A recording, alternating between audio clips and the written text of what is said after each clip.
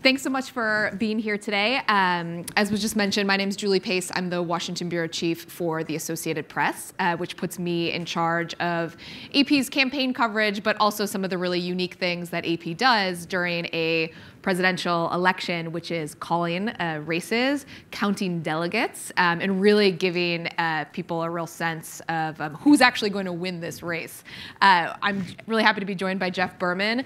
One of the things that we're going to be talking about today is, you'll be hearing a lot about candidates and coverage and themes, but ultimately this comes down to the primary calendar, the voters that are going to caucuses and primaries, and the results of those contests. And Jeff is the perfect person to be walking us through the logistics of this, because as is the case with a lot of things in politics, it's actually a lot more complicated than it looks. Jeff was the delegate director for Barack Obama's 2008 campaign. He also was an advisor to Hillary Clinton's 2016 effort.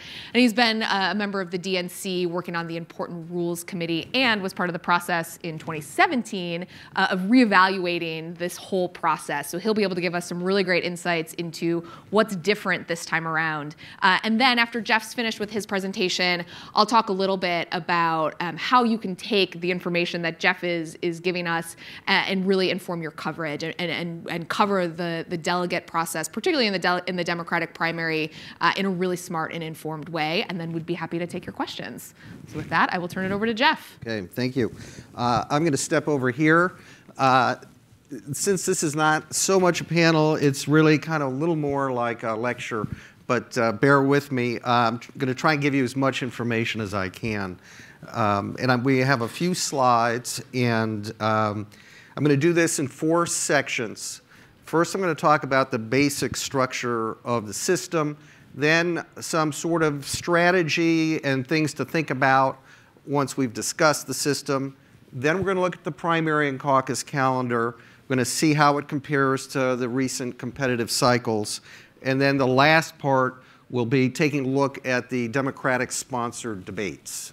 And so let's see if we can get this. Oh, let me move forward, and then we're going to. OK. So now I saw before that we have people here who've followed the recent campaign cycles, and some folks are new. So I'm going to try and cover the basics here.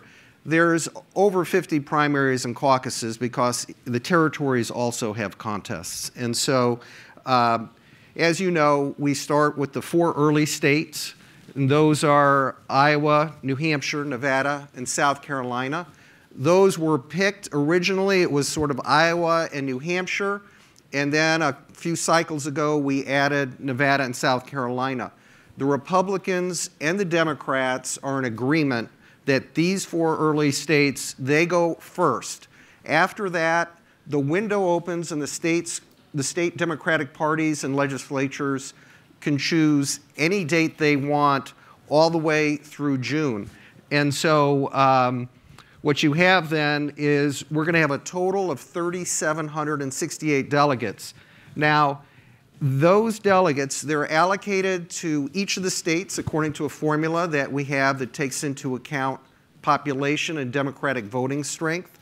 That number is going to change because over the summer, we're going to be adding delegates for states that start their primaries or caucuses on April 1 or later. And we do this as a party to encourage states to spread out and not all clump up at the front. And so now a lot of states don't take advantage of those bonuses, but some states do. In the summer, they'll be allocated those bonuses. The 3,768 number is going to increase, and the magic number, which is 50% plus 1, will also go up at that time. It'll be around 2,000. So the other thing is, of course, we have the 763 automatic delegates. Some of you know them as superdelegates. The rules have changed for those delegates. Mostly in this modern era, we've had superdelegates, and they were free to vote for any presidential candidate they wanted, no matter what the primary or caucus result in their home state. We've changed that rule for the first time in 2020. And so for 2020, Those delegates will all be still delegates to the National Convention, but on the first ballot, they won't vote. So that the first ballot is only the delegates that have been elected through the primaries and caucuses. And so what that means, by the way, is in the event we go beyond one ballot, if there is no majority on the first ballot, the electorate at the convention will be different on the second ballot, because then the 763 automatic delegates will enter the voting. The delegates that each state gets are divided up so that 75% of them are assigned by district. In almost all states, that's the congressional district, but in some states, they're actually allocated by state senate district or even a district that the state makes up for that purpose. But it's in a plan, and everyone will know how that's going to be done. And then the remaining 25% of the delegates for that state are elected on a statewide basis. And so what that means in a contest where, say, you have 4 districts, you're really looking at 5 separate elections, right? Because in each of the districts, say there's 5 delegates to be elected, those delegates will be allocated to the presidential candidates based only on the vote in that district. So you're actually competing then in 5 elections in that state with 4 CDs, just to keep that in mind. There's a 15% threshold. A candidate needs at least 15% of the vote to get any delegates. Okay, 14 doesn't cut it, no delegates. And that applies at the district level and the statewide. And in the Democratic Party, we allocate delegates only proportionally. You'll hear winner take all, this or that. Any of that stuff is on the Republican side. The Democrats haven't used those systems in years. Strict proportionality. Okay? The last thing I'll say is the delegates themselves are selected locally in the state, but the presidential candidates, there is a process by which the presidential candidates can approve who serves as their delegates. The delegates technically are not legally bound to vote for the candidate for whom they're a delegate. The rule that we have as a Democratic Party is that you should cast the vote in all good conscience to reflect the sentiments of those who elected you, which basically means stick with your candidate. If, however, some circumstances change, you're not legally bound to stay with that candidate. But the presidential candidates have the right to approve who their delegates are, so they can sort of work that way to assure loyalty. All right. Okay, next is the strategy points. So I just want to go over these quickly. A lot of this is going to be kind of common sense or familiar to you. The field of candidates, we have an incredible size field for 2020, but there is a process that goes on before the voting begins. People call it the shadow primary. You can call it whatever you want, but the polls, the money raised, the debate performances, anything else that arises during the campaign this calendar year will have an effect on the voters and which candidates they see as within the mix truly when the voting begins. Momentum, of course, is key. Everyone knows the story of President Giuliani. A couple cycles ago, he decided to not start at the very first vote in Iowa. He was going to wait till Florida. By the time Florida came, other candidates had momentum. It's very hard to start late. So, and the other thing is that it's a serial process. So winning begets winning. And if you're not winning, it's hard to start winning. And if you are winning, you better keep winning. And that's kind of how it works. Iowa, which is the first state to vote, in the past, no more than 3 candidates in modern times have broken the 15% threshold in the Iowa caucuses. This time, for the first time ever, we are going to be having a raw vote total in the caucus states. This is by a new national party rule. In the past, Iowa only reported how many delegates the candidates won. Now they're going to also report the raw vote. So maybe if somebody gets 14% of the vote, that might be enough to move on and say that they met their goal. In the past, they would have had 0 delegates. In this case, they'll still have 0 delegates, mind you, but at least you will know what their vote total was. In the past, that vote was not counted, released. Another change, the National Party is mandating absentee voting for the first time. And this is within the caucus states. So the typical Iowa caucus, everyone shows up at the same time, divides up. If you're not there at that time, you're not in the caucus. For the first time, there is going to be a mechanism in the caucus states for people to vote early, either in person or electronically. They're developing new mechanisms. We're going to see those for the first time. Let's see. There's going to be far fewer caucuses than what we were used to. In 2008, when I was running the delegate operation for Obama, caucuses were a key part of our strategy. We really outperformed in them. A lot of the major caucus states are switching over to primaries, so the caucus process will be less of a factor. Of course, Iowa and Nevada are still definitely remaining as pure caucuses. Early voting, okay, we all know that early voting has been a trend that's every election cycle, more states are having early voting, and the early voting is earlier when it begins. We had early voting in 08. People talk about California being back up in the front of the calendar on Super Tuesday. We had Super Tuesday California with early voting in 2008, so it's not the first time. So early voting can be very important, but in the past it was not decisive.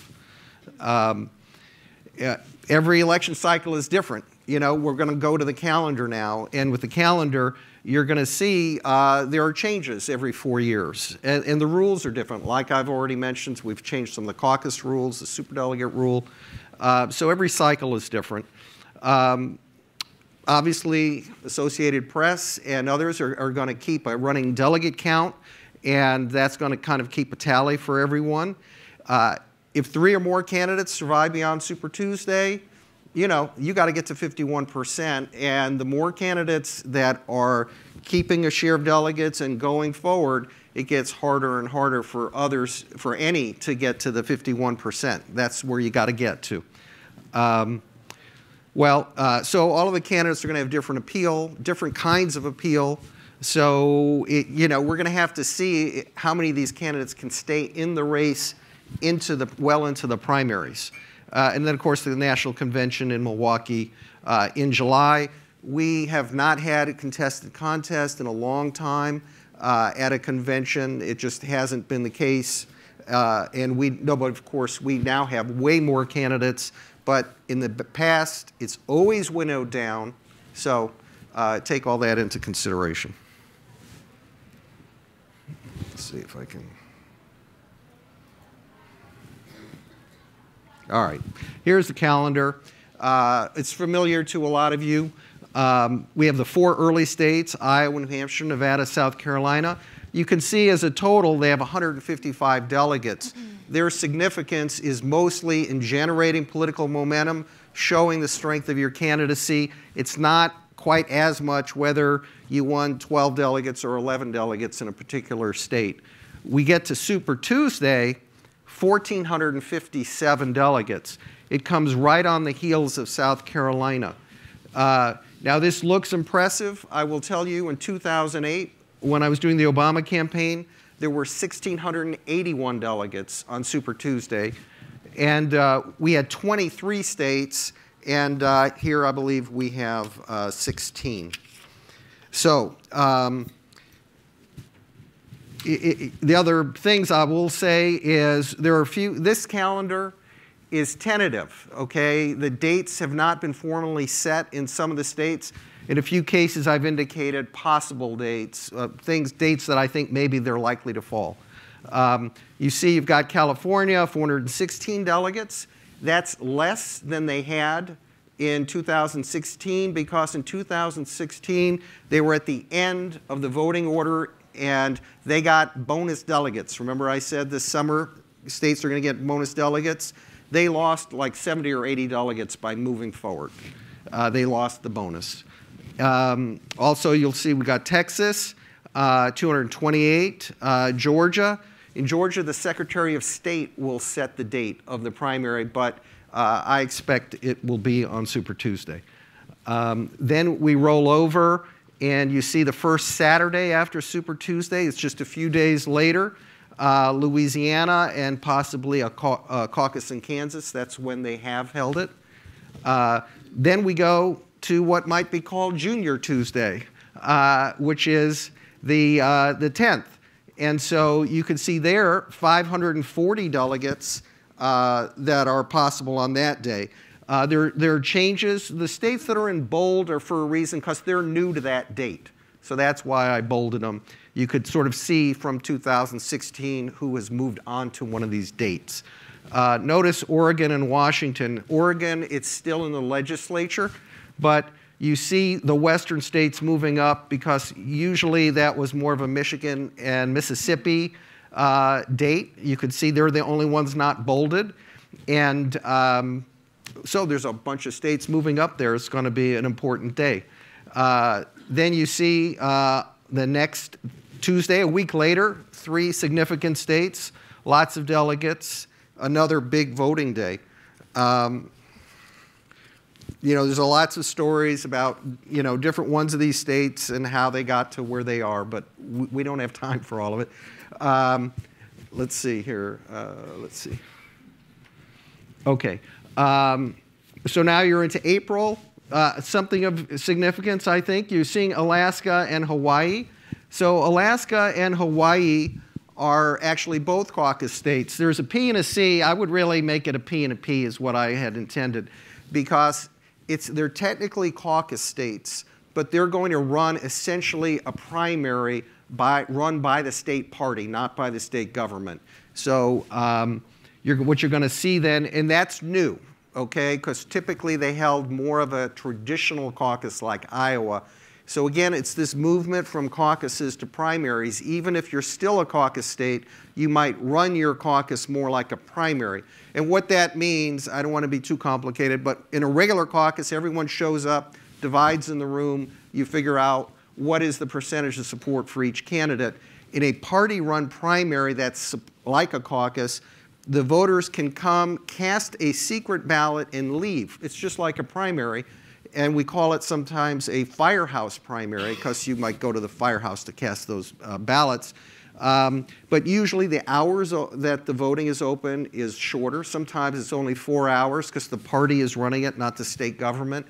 And there will be far fewer voting places because, again, the party doesn't have the resources to staff a lot of places. So then we've got a big voting day on Tuesday the 28th. That's sort of a mid-Atlantic regional contest. Those states, if they were to hold, and not all those dates are set yet, they will get a bonus. They're going to get a bonus for being in April. As I said, all of these states that fall after April 1 will get a bonus of additional delegates. And if you hold a contest with your neighbors, you get a second bonus, and you get both of the bonuses. And so you might end up, say, with 25% more delegates, you would bump their delegate number up. New York, we don't know the date yet. They set their date every 4 years, and the old date has already expired. May, you'll have some more contests sort of dribbling through, and then we have a few, mostly the territories, that have not yet set their date. There again, you see the numbers I said before with the total, the magic number, the number of automatic delegates, and the grand total and the magic number are both going to rise when the bonus delegates are allocated. Okay. The last thing I wanted to talk about are the debates. The debates are an important part of the structure. The Democratic Party, the DNC, is running the debate system as they did last time. They've gone really out of their way to try and develop a system that they think will be fair and transparent and include the candidates and give everyone an opportunity to perform. So let's see. There we go. So there are 12 debates that are already planned. 6 this year, 6 next year. Generally, they're going to be monthly. So this is going to be like a monthly performance that the whole country is going to absorb our Democratic candidates on the stage debating. The 4 early states that have their key debates before the vote, they're going to be in the next calendar year in the period right in advance of their contests in the 4 early states. The first 2 debates will be this summer in June and July. Since there's more than 10 candidates, they're going to be on 2 nights.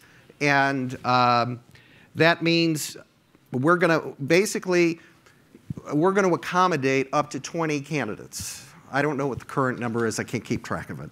But we're getting to that number. We may even exceed it.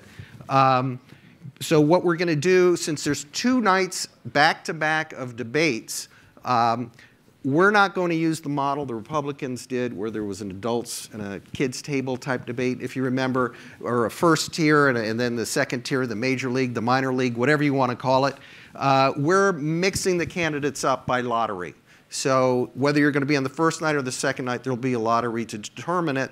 Again, so everyone has a fair shot and they're not put in a setting that is second to the other setting. And you can see the locations, Miami and Detroit. They're going to be televised. The June one is NBC, MSNBC, Telemundo. July is CNN. They're both going to be streamed.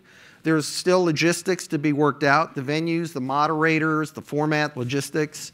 I mentioned the candidates being assigned randomly to the 2 nights. Eligibility is, what does it take to get in our debates, the Democratic debates? There's a polling method and a grassroots fundraising method. You probably have seen this reported already. So the polling method, you have to be poll at least 1% in 3 different polls, national or in the 4 early states. And the 3 polls need to be by either 3 different pollsters or in 3 different regions of the country if you're using the state polls. The fundraising method is you have to have at least 65,000 donors, including 200 coming from at least 200 per state from at least 20 states. So as I said, we're going to accommodate a maximum of 20 candidates. That would be 10 per night. And the way, if we have over 20, you'll have to have met either both methods, and we're going to work through till we get to 20 candidates and breaking any ties by going meeting both methods to polling to the donor method. More debates will be added later, and as you know, the candidates are discouraged from competing in other debates that the Democratic Party is not operating or sanctioning, though forums are permitted. So that's an overview of the system. I don't know. I'm sure you may Jeff have could have questions. could keep going for 2 or 3 hours about this. You got the Cliff Notes version, yes, for sure. I'm going to turn it back over to you. So if you are feeling a little overwhelmed right now by the complexity of the process, don't worry, don't freak out. This is my 4th presidential cycle, and every time I hear a version of that kind of presentation, I also feel a little overwhelmed.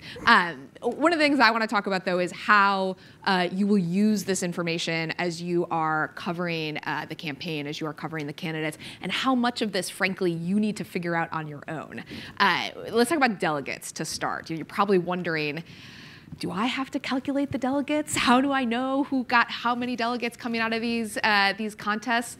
Unless you are a delegate counter, unless that is your job, and if it is, Godspeed to you, you do not have to have responsibility for figuring that out. Most of you will either get your delegates through one of 2 ways. You may work for a news organization that has a dedicated delegate counting team. You should figure that out now, and you should become best friends with that person. They will help you not only on the nitty-gritty of the numbers, but they will also really be helpful to you just in terms of figuring out strategy for these campaigns. They'll be talking to people like Jeff, who are working for the campaigns, and trying to figure out how the campaigns are going to be picking up the most number of delegates along the way. If you don't work for a news organization that does your own delegate count, you probably are relying on the Associated Press delegate count. We have a really experienced team that's been doing this for a long time. They are deep in the weeds on this. We make all of that information public. How will you find that? If your news organization is an AP member, you will see us filing stories on the delegate counts. We also will be putting them out on our Twitter account, AP Politics, and also on apnews.com. We don't keep any of this secret. It's publicly available information. The other thing to keep in mind as we talk through the calendar is that the delegate count can change. So you want to be checking back. There are a lot of situations that Jeff could probably talk about where you get through the Iowa caucuses or maybe the Nevada caucuses, and a candidate is declared the winner of the caucuses, but actually the delegate count is either tied or the candidate that didn't necessarily win the overall vote total actually gets more delegates. We've seen that happen a couple of times. Do you want to talk about that a little bit? Well, sure. In 2008 in Nevada, which was a key contest, the third contest. And so Obama wins Iowa, Hillary Clinton wins New Hampshire. What's going to happen next is sort of the battle of these two titans. And Nevada was essentially sort of hand-to-hand combat in a caucus setting. And as it turned out, Hillary's strength was consolidated in Clark County, which is Las Vegas, and Obama's strength was more in the outlying areas of the state. And it just turned out that there was one district out in the outlying areas that had an odd number of delegates, and so the fact that Obama had the majority in that district between the two candidates, he not only got one delegate plus one delegate, or the even number, but he got that last odd one. And so because of his strength in this one particular district, whereas down in the Las Vegas area, it was more even-numbered districts, so they were still pretty close in contention, even though Hillary was doing better. So we split those delegates.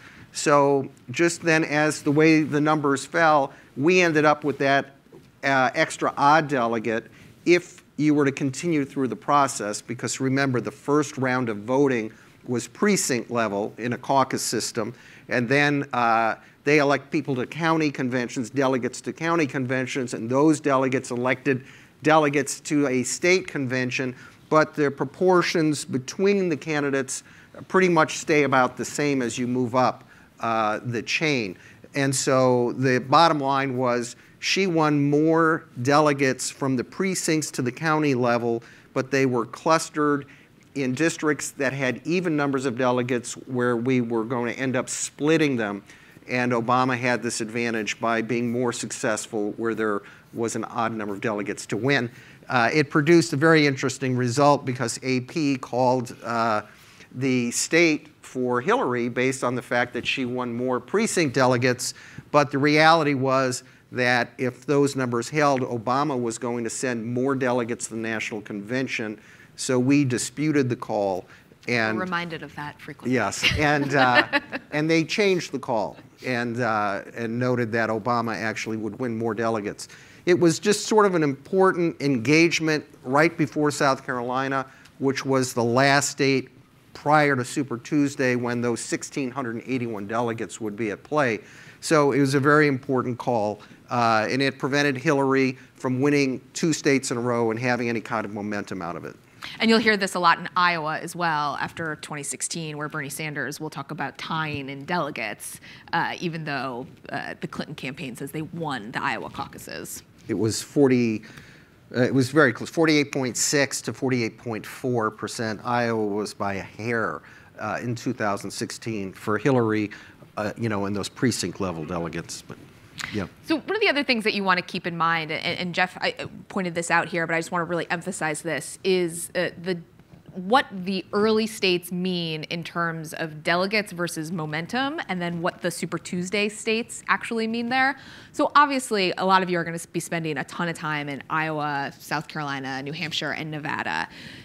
those states are really crucial for momentum, but they are not necessarily crucial for delegates. And it's really important in your coverage that you reflect this. Momentum is important. I don't want you to misunderstand that. Momentum is what signals to people in the later states that you can win. It signals to, if you come out of South Carolina as a strong contender, it means that you have strength within the African American community, which is really crucial for the Democratic primary. If you have strength in Nevada, it probably means that you're strong with Hispanic voters, another really important voting bloc.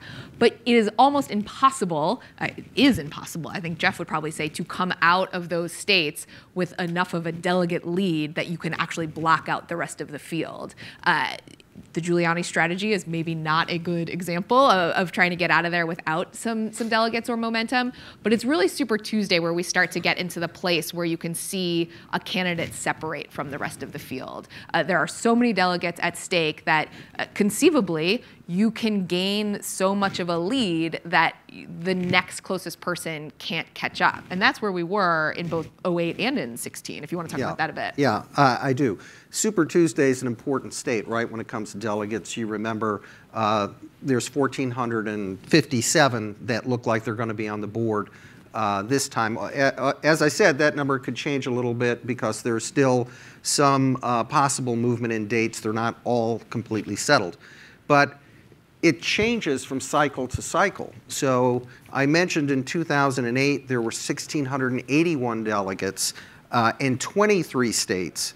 And in 2016, it went down to 11 states. So it went from 23 states to 11 states, and now it's back up to 16 states. So don't think of the 2016 experience as the template for what 2020 will be. This will actually be more like 2008.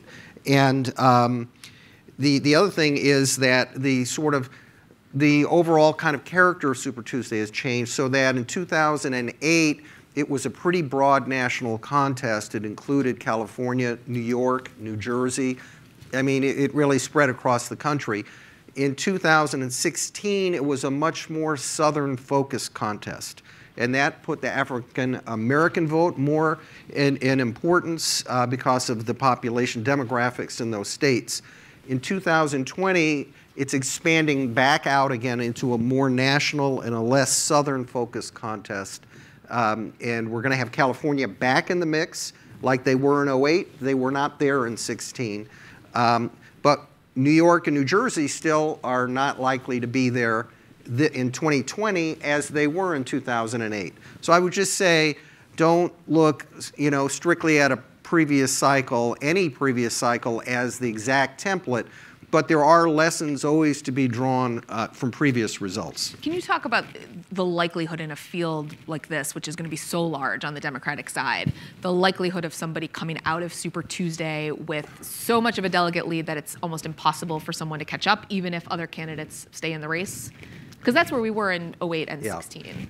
There's many ways a presidential race can go. If you think back to 2004, which is not that long ago, John Kerry won Iowa, he won New Hampshire, and he never lost a contest afterwards. Sometimes a candidate can get some important back-to-back victories early and develop a momentum that does knock other candidates out of the race and confirms the strength of that candidate. And at this point, I would not venture to say, how 2020 is going to go. Are we going to have a candidate who over the course of this year becomes dominant, or will it stay as a very competitive contest into the early states and through the early states? Remember, there are only so many candidates who can break the 15% threshold mathematically. And I've told you in Iowa, it has only been 3. And so there is a natural tendency of the system to narrow the field down. And the field, but you don't know whether it's going to be narrowed to 2 candidates, to 3 candidates.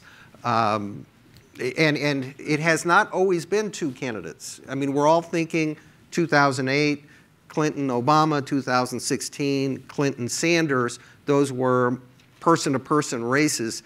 There have been times in the past where more candidates have going on. And I mentioned before, if you look at regionality, sometimes certain regions will vote for their candidates, and the demographic appeal, sometimes there's certain constituencies that will vote for their candidate. They may not even be certain the candidate can win, but they still want to vote for them. They're still earning delegates. And so that's really going to determine how many candidates get through this process and survive into the back end and have a chance on getting to the 51%. And one of the reasons, as I mentioned at the start, that you want to become best friends with whoever is the delegate tracker at your news organization, or why you want to really have a pretty deep understanding of this process, is because when we get through Super Tuesday, you start getting to the place where in your coverage, you need to start making editorial decisions about how you're describing the field. If you're going to start describing somebody as a likely nominee, as the front runner, as the presumptive nominee, those are questions, those are decisions you want to make with the math behind you. You want to be able to have a discussion with your editors, with your delegate counters about how many delegates are left on the table, what the prospects are that somebody would be able to catch up to whoever is leading that total. Those aren't decisions that you should make on your own. They're not decisions that you should make lightly, because they mean a lot. They signal to voters that either this race is over, even though it looks like it's going to go on for a long time, but the math tells us it's essentially over, or that it's not, or that this is still really wide open. So again, really understanding how this process will play out, particularly when we get through Super Tuesday, is really crucial to your coverage. The last thing I want to talk about quickly, because everyone asks me about this a lot, and I'm sure you as well, Jeff, is superdelegates. So this is one of those areas that has really changed from 2016. Superdelegates in previous elections, these are party insiders, party officials who get to make a decision on who they want to support based on their own personal preference. And AP, somewhat famously in 2016, was able to call the Democratic primary for Hillary Clinton before the final primary in California based on support of superdelegates. And the way that we were able to do that is that we had a team of people that was literally calling the superdelegates throughout the primary process, saying, hey, are you supporting Clinton? Are you supporting Sanders? Where are you on this? And the night before the California primary, a superdelegate put Clinton over the top, and so we called the race at that point. It was a bit controversial with some Sanders supporters, as you can imagine, but the numbers were there, and it was our job to call the race when it was done. That's not going to happen this time around. The superdelegates only will come into play if we get into a situation where there's a contested convention, if we go to a second ballot. That changes the process for news organizations like the AP and some of your news organizations in terms of how we're going to be tracking those superdelegates, just the importance of making sure we have a sense of where they go. But I'm hoping Jeff, before we go to some questions from the audience, can talk a little bit about the decision-making process to change the role of superdelegates. Well, the question of the role of superdelegates has been controversial for certainly since 2008. It was an issue in that campaign. We in the Obama campaign were encouraging the superdelegates at the time to vote in accordance with the results of the national delegate contest. Don't basically have the delegates elected by the voters in the primaries and caucuses be overruled essentially by an opposing decision of the superdelegates going for the second place candidate. So that was, and they did not. And there was, in the end, there was no controversy in how the superdelegates voted. Over time, they came over to Obama. Although originally Hillary Clinton had a lead among the superdelegates, the fact was that the vast majority of them early on were staying uncommitted and watching the race. They're free to make their decision at any time, so they can wait. Some wait, some don't wait. Some don't wait because they want to be involved and be an active member of a particular campaign. And in that case, you know, they know at the very beginning who they're going to support. So, but as I said, in this cycle, in 2020, the superdelegates are not voting on the first ballot. And that does change, you know, the potential for different kinds of outcomes, because if you think about it, if we have 3 or more candidates in the delegate race going through the primaries, it's hard to get to 51% when you're splitting the shares 3 ways. in the past, maybe if the leader got to 45% or somewhere in that range, the superdelegates could put them over the top. So you still have the plurality leader being the nominee. This time on the first ballot, they're not going to be available. There will be no superdelegates voting on the first ballot. So if you don't get to 51% on the first ballot, then if the leader, the plurality leader, does not get to 51%, then it's not going to be decided on the first ballot. I can encourage you to step up to the mic and ask questions. And while you line up, let me ask Jeff quickly, the scenario you just talked about, which is essentially a contested convention, is this just the pipe dream of delegate nerds and political journalists, or is this a possible scenario in a field that's this crowded? Well, it is a possible scenario, but every 4 years, it's always a possible scenario. So I would say this time with the superdelegates out of the mix on the first ballot, that that certainly affects the chances for the outcome, but it still only happens in particular circumstances, right? If a candidate takes off, has true momentum, they will probably find their way to the 51%. All right. Go ahead, sir. Good morning, Andy Shane. I'm with the Post and Courier in Charleston, South Carolina, so obviously have a big interest in what's happening in the early states. I want to get your thoughts on the impact of Super Tuesday happening right after South Carolina.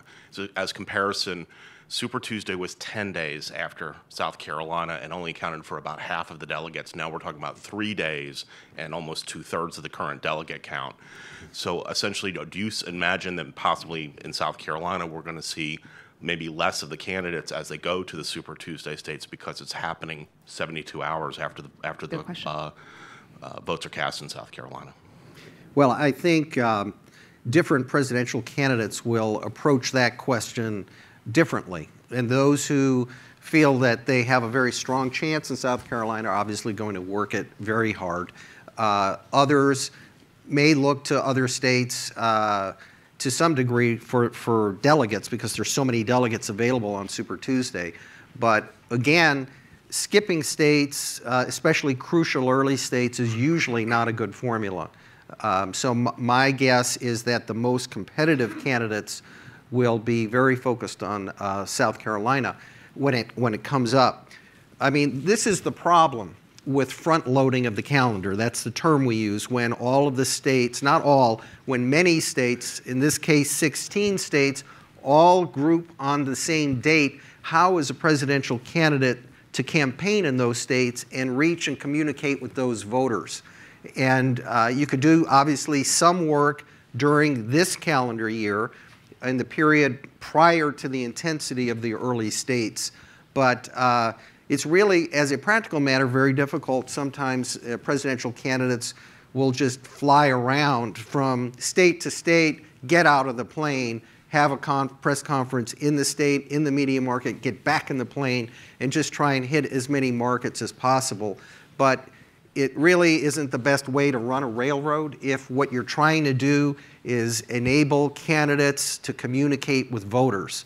And that's why we have those incentives, which I mentioned before, of adding bonus delegates for states that will not move to the front. And but we leave those decisions up to each state to make their own decision. Let's go to the mic because we got a long line here. Go ahead, sir. Has New Hampshire Secretary of State Bill Gardner signed off on this calendar? That's a good question. You noted up there that I did not have, actually should have put possible under the New Hampshire date because I don't believe there has been any formal decision. The Secretary of State of New Hampshire, Gardner, usually waits until late in the process to make his firm decision on what the date of New Hampshire will be. The 4 early dates are the dates that the national parties, the Democrats and the Republicans, have adopted. I know there have been discussions among the early states, including New Hampshire, about that ordering and those specific dates. And so far, I'm not aware of any hiccups. But Secretary of State Gardner waits because some other state could maybe move. And we have been able in the last couple of cycles to more or less eliminate the leapfrogging of states into the early period. That is, the states other than the 4 early approved ones, other states coming in. That was a big issue in 2008. You may remember Michigan and Florida had moved into that early period that is reserved for those 4 states. And the DNC took very strong action and stripped those states of all of their delegates, Florida and Michigan, in 2008. They were ultimately restored, but only after the nominating contest was over, just so they could attend the convention. But, I mean, so the short answer to your question is the Secretary of State of New Hampshire does not make his final decision until late in this process. A lot of the state parties are still submitting their dates and their plans to the DNC, which will review them over the summer. And until this process is done, I don't think you'll see an official edict from the Secretary of State. But I'm not sure. I don't expect personally that you know there would be a problem. Will, the reason I ask that is that the change that the Iowa people are making in their reporting the raw body count is what will cause him heartburn because it looks too much like a primary. Do you have any thoughts about how candidates are going to approach the virtual absentee ballot primary? And do you have any thoughts about what it means to the coverage? If the party reports a raw body count on caucus night, that's the number all of us are going to be reporting. I mean, to hell with this delegate equivalent stuff. Nobody can understand that anyway. And if the party does not choose to do that, then we can report how Bernie Sanders people go ballistic. Do you have any thoughts about this? Sure. Yeah, this contest is still predominantly a caucus. And Iowa has also taken a step that only, while they're going to have an absentee voting mechanism, that only 10% of their delegates will be allocated through any early voting type mechanism. So 90% of the delegates will be allocated by the traditional Iowa caucus, where people show up, divide in the room, count heads, figure out what the percentage is for each presidential candidate, and then pick delegates in those percentages to go to their county convention. It's the way Iowa has done it in the past. It'll still be done that way. And so, yes, they're going to report the raw total, but they're also going to report the delegate totals. And given the totality of that plan, that is still heavily predominantly a caucus, hopefully it will pass muster with the Secretary of State. And just in terms of coverage, again, it's really important to remember through this whole process that there are a lot of ways that campaigns can spin strengths or their opponents' weaknesses through these contests. The thing that matters is the delegate count. That's the way that Democrats pick their nominee. So regardless of everything else, that's what you really need to stay focused on. Go ahead. Hi. Oh, hi. Samantha Sergi from ABC News. My question is more about the debate and how y'all are going to choose who is participating in the debate. Do you find any potential problems with using a 1% margin in polls? You know, me personally, I don't find any problem with it. I don't see a particular problem. We have the 2 methods now. If you can't get to 1%, which is not a very high percent, it's just 1, we actually have an alternative method if you have true grassroots support through your fundraising mechanism to show that you're entitled to that stage. So I don't see any problem. A follow-up on that, polls are notoriously not correct early on, so there's no, even how polls can have different methodology and the questions, is there a standard of what people are doing for those polls that you guys are going to use, or is it all just different methodologies and analysts? Yeah, that's a good question. I believe that the party has put out a list of all of the major polling organizations whose polls are considered to be, scientific, reliable, first rate, and so it would be polls from one of those polling organizations. See, we have a newbie reporter here coming up with a question. Hi. I could do this all day. Thank you for doing this panel. love geeking out on this stuff. I want to ask a question because, Julie, you brought up a really good point, which is it is the delegates that matter, but the perception also matters. And we had one candidate in 2016, Bernie Sanders, mathematically was out of the game long before the process ended, but stayed in the game, and many of his supporters thought the game was rigged. I'm wondering if you could address any concerns you may have that could happen once again, that candidates can stay in the field, continue to get delegates, but once we get to the end game, they feel as if the process, their case hasn't been properly made.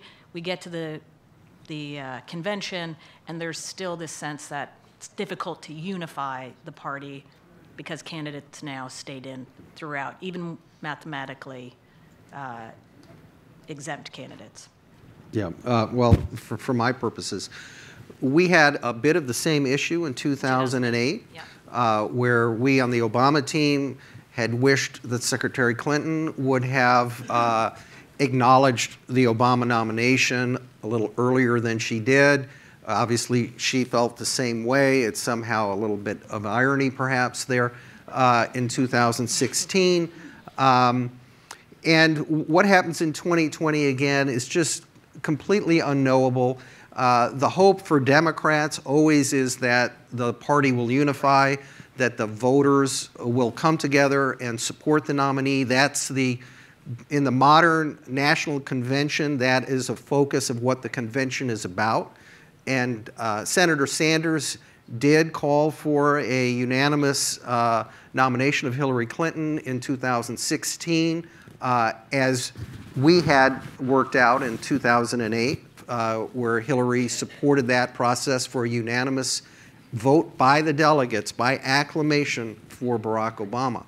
And so, but you have to win the hearts and minds of the voters. It's not just a decision made, in that case, by Senator Sanders, but we need to reach all of the Sanders voters, to coalesce in the fall. So do you think that superdelegate change will help with that?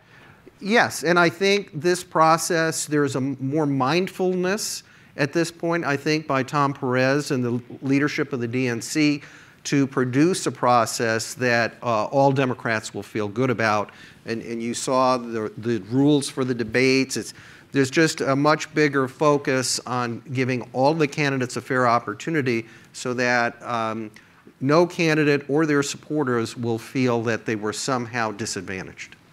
This, again, is why it's really important for all of you to understand this process, because there could end up being a point in this race where a candidate who's still in the field and has money and supporters is mathematically eliminated from becoming the nominee. And it's important for the public's awareness that we make that really clear in our coverage.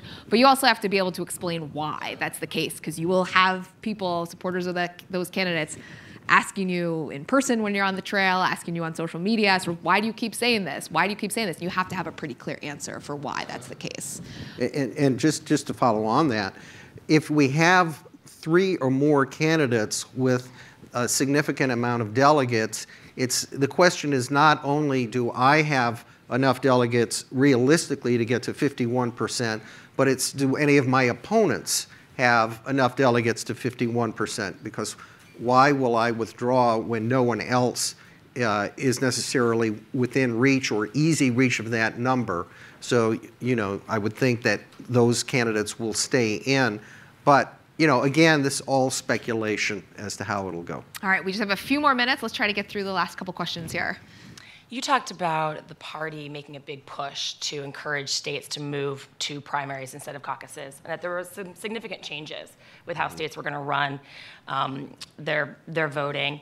But obviously there's these 2 huge exceptions in the first 4 states to caucuses.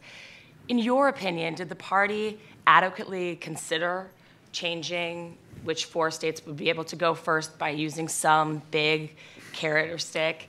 And what do you think about the fact that we still have these 2 caucuses in those first 4 states? Yeah, good question. So as I mentioned before, Iowa and New Hampshire have been going first, 1 and 2, for a long time. And there's been an understanding that Iowa would go in front of New Hampshire, as was mentioned before, because it is a caucus state, and New Hampshire law authorizes the Secretary of State to be the first primary vote in the country. So with Iowa being a caucus, New Hampshire and Iowa, sort of reached an understanding that Iowa would go first, but would be a different kind of a voting system, a caucus system. And then 2 or 3 cycles ago, there was a desire among the states and the National Party to broaden the early voting, not just to have those 2 be the only true early states. And we had literally a competition, and we let all the states apply to join that early window. That we call it actually the pre-window, because the window opens on Super Tuesday when all the states can choose their own date. And so many states applied, and the ones that were selected were Nevada and South Carolina. The DNC was looking for regional diversity. We wanted to get to other parts of the country, and that's the South and the West. We were looking for demographic diversity. We wanted to see other Democratic voting constituencies reflected strongly in the 4 early state voting. So that's why we picked those 2. So that got us to the 4. And then the Republican Party agreed to the same 4. So we actually were able to bring order from what in previous cycles sometimes had been calendar chaos, where states were just jumping all over each other regardless of the rules. So we now have a system where basically both the major national parties and the states around the country understand we have 4 diverse early states. How long that will stay, how long we'll hold this order remains to be seen, but it hasn't been very long. So we now have order, and order is important because candidates need to know when the primaries and caucuses are going to be held. I can tell you in 2008, when Michigan and Florida were butting right into when New Hampshire and the other states were voting, that the New Hampshire Secretary of State was threatening to move his state farther forward to get in front of the states that were impinging on New Hampshire's date. And there was the threat they may even go into the previous calendar year, which would be the equivalent of New Hampshire voting this December. And then, of course, Iowa would have moved in front of them, and we would have been voting in the summer. Exactly. We would be voting soon after Thanksgiving. And so I can very well remember, and David may remember this, but David Plouffe asking me, when am I going to know when the votes are going to be held? You've got to buy TV, you've got to plan your staff, everything. There was instability in the calendar and in the voting order. So what we have achieved is actually an accomplishment. So we don't necessarily need to bust it up right away. It's actually of benefit to have stability. So since we are the only thing standing between lunch, do you... I'm going to invoke the Lipinski I'm going to ask you a question. So you're not really here as a money guy, but I'm sort of repurposing this for my own use here. And just explain one other ramification of the compression of the schedule as it relates to the need for money and what it means to be a candidate who has it and a candidate who doesn't. Mm-hmm. Well, that's a good question. Obviously, competing in all of these contests costs money. And in 2008, one of the reasons for the success of the Obama campaign was that we had carefully managed the budget, and we had reserved funding for Super Tuesday, and we had even reserved funding for the contests immediately following Super Tuesday. If you go back and look at the voting results on Super Tuesday, the delegate results, it was 847 for Obama and 834 for Hillary. It was virtually a tie. So the national delegate fight was just totally almost like a stalemate at that point. But we had identified the next 2 weeks, there were 11 contests over the following Saturdays and Tuesdays. And we had identified those as favorable to Obama, and the campaign reserved funding so that we could go up and do the spending we needed to do in those states, even starting before Super Tuesday and certainly after Super Tuesday and the days immediately before those votes.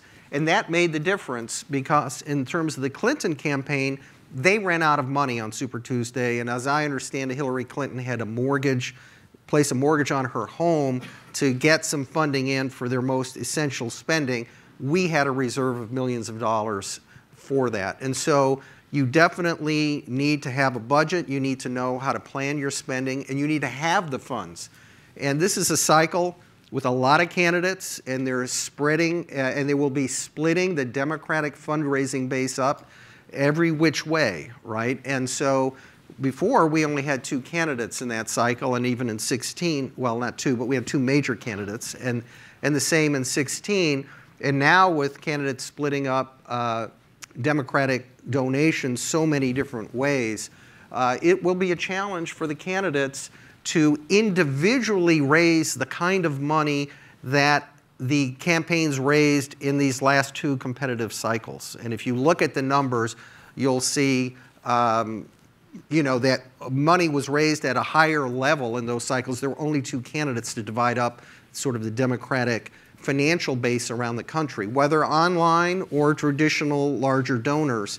The fact is they're going to be split a lot of different ways now, and the campaigns will be pressed to build up the reserve to spend on those states. And a lot of that also goes to what is your burn rate, right? So throughout this calendar year, if you are carrying heavy expenses, you're eating up a lot of the money that you're raising. So what do you have when the time comes for the actual voting? So now you can blame David for making you late to lunch, but it's his conference, so it's his prerogative. We are going to have to wrap it up here. I'm sure Jeff is available to answer any questions. I am as well. And thank you very much for joining us.